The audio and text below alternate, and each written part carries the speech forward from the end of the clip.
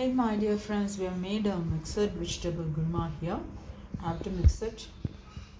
I added carrots, beetroots, capsicum. You can add even baby corn and sweet corn to this. A little bit of green beans, onions, tomatoes. Just saute your onions and tomatoes with a little bit of whole spices like cinnamon sticks, brinjal leaves, so on.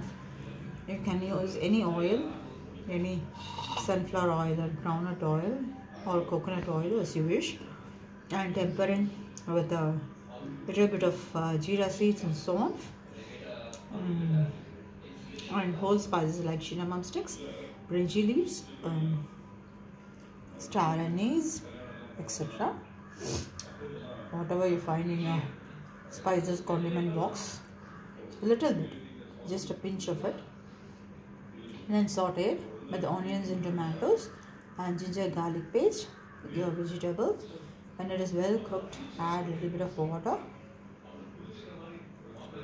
and at the end you can add coconut milk or grind your coconut with a little bit of kaskasa, poppy seeds, and so on. Have a spoon of raw rice and a little bit of cashews and badams, grind it into a paste and add it at the end.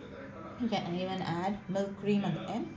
Your yummy tasty mixed veggie gravy, a side dish for jeera rice, plain rice, chapatis, barotas and kurma. As a mixed veg kurma, it is ready as a side dish. You can even mix it with your plain rice or have it along with chapatis, puris and barotas as you wish. Happy day my dear friends, a day full of love, light and happiness, prosperity, wisdom and peace.